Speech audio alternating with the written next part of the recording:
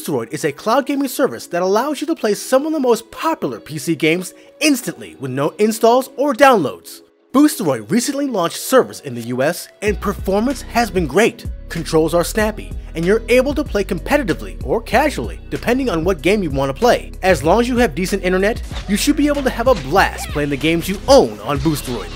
They offer several ways to play through their device apps, but for Chromebook devices, you're going to want to play the game on their browser app.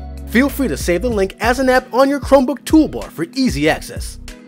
Now if you're new to BOOSTEROID, use the link in the description and sign up for an account. Now you will need a subscription to play, which is around $10 a month, but this is the fastest and easiest way to play games like Overwatch 2, GTA, and the Call of Duty series, including Warzone 2.0, on your Chromebook with no installs or downloads. Now once you're logged in, your dashboard will be tailored to you. Feel free to play any game you own on the platform, either from their normal library of games or from the install section, which installs the game on their platform. There are no session times, so you have unlimited time to play your game.